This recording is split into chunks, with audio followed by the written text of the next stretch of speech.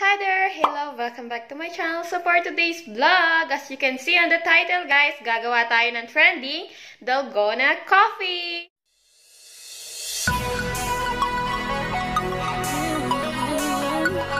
So, samahan nyo ako. As you can see guys, medyo naglalight sa ating mga pink. So, keep on watching! Hi guys! So, ito yung mga ingredients ng ating Dalgona Coffee. First, ang ating Nescafe Classic, yung original. And then, meron tayong asukal dito. And then, meron tayong ice dito.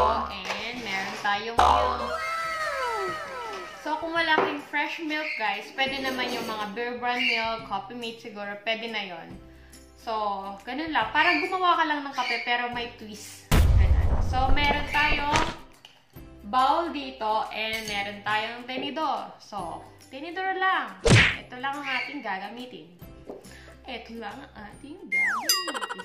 So, kung wala kayong mga tablespoon na pang ano sa bahay, pang tansya-tansya, so, ito lang. Gagamit lang tayo ng kutsarita at kukuha na tayo ng ating kape. Tatansyahin lang natin. Sa kung ano yung gusto nyo guys. Kasi sa akin gusto ko yung mas lasa yung coffee. So, may iba-iba kasi yung tao. So, gusto nila may sweet, medyo creamy, gano'n. So, kung ano yung preference nyo, yun yung gano'n. So, for me, ganyan. Gusto ko kasi medyo lasa yung ano, yung coffee. Yung parang naglalaban yung coffee. Sweetness, pero hindi siya ganun ka-sweet. Parang yung creamy and coffee, ganun. Yung pinaglalaban. Pinaglalaban. So, kukuha na tayo ng ating sugar. So, siya sugar kasi guys. Ito sugar na to, hindi siya ganun katamis. So, dadagdagan ko siya guys. Ganyan. Hindi siya ganun katamis. And then, so, kukuha lang tayo ng 2 na ganito. 2 na ganito. Ano ba to? Yung tuna, salmon. So, after nun, ayan guys, as you can see, ganyan na siya. So, i-whisk na natin siya. Use our fork. Whisk lang dito. Whisk. O yan, parang bumubula-bula na siya. Ayan. Mga ilang oras ba? Ilang oras? Minuto, ganun. So, ibibit lang natin. Mas maganda yung nakaside siya. Kailangan dito, maaba ang iyong pasensya. Maaba ang iyong pasensya. Kailangan ng maraming time. So, marami naman yung time ko dahil dito lang tayo sa house. So, ayan guys. Nakikita nyo na ba?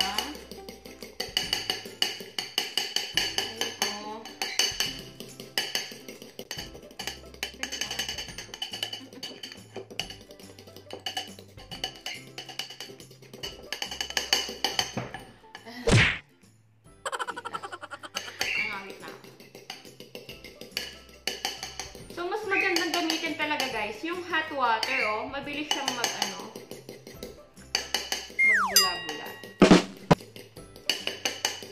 Ganito pala yan. So, as you can see, ayan, oh, diba? Kaya gamitin nyo yung hot water, yung asin hot, para madali siyang matunaw. Ang ganda ng color, parang siyang caramelly.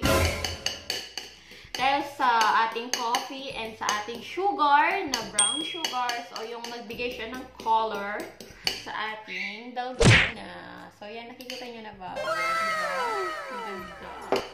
Ang ganda yun.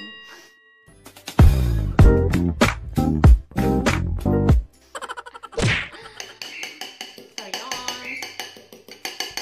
Konting bit pa. Parang wala, hindi pa ako naiinit. So, pero okay na siya. Ang bilis lang. Ang bilis lang, oh. Diba? Ang bilis lang natin siya. Para wala pang 5 minutes. So, ang ating yellow, ang ating rice, at maglalagay na tayo ng ating fresh milk. If you have a fresh milk in the house, so, kahit anong milk lang. So, ganyan lang. Half lang natin siya. Medyo dagdagan natin. So, yan. Ganyan. Gusto ko kasi may ice. Ice coffee tayo ngayon. So, ilalagay ko na ang ating coffee sa taas. Wow! Yan. At nalagay ko na ang ating coffee. So, ayan na po ang ating dalgona. So, titikman na natin siya. Ayan guys, as you can see. Ito yung straw ko. So, i-mix lang natin siya. Wow! Yummy. Parang hindi siya nahalo dito sa side. Wow! Parang ang sarap ng ng tunog ng yelo sa may creamy na liquid. Narinig nyo ba? Parang hindi siya nahalo! So, gano'n, parang hindi siya nahalo, pero parang nag-stick lang siya sa taas, guys. Kasi parang wala lang siya. So, titikman na natin ang ating dalgona.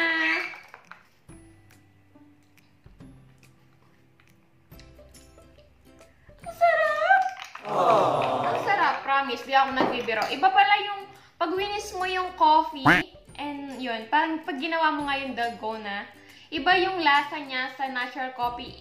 Though, pare-pares lang naman yung pagkakasangkap natin. I mean, pare-pares lang naman yung ingredient natin pag nagsasangkap tayo ng kape. Pero, iba yung binibigay niyang texture, lasa, sweetness, ganun.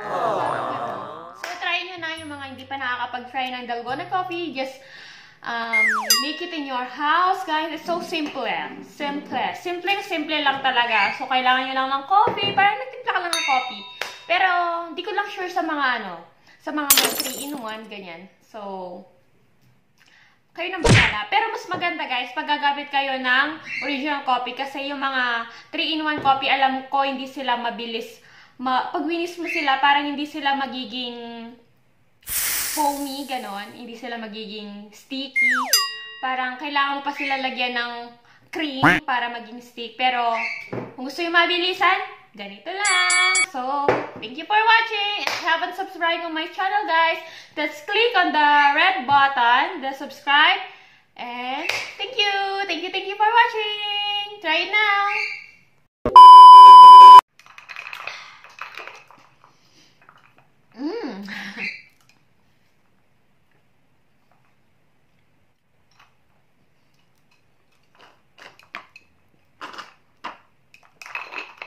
Sarap. Sarap. Gusto ko pa. Pag-add pa tayo, gawa pa tayo.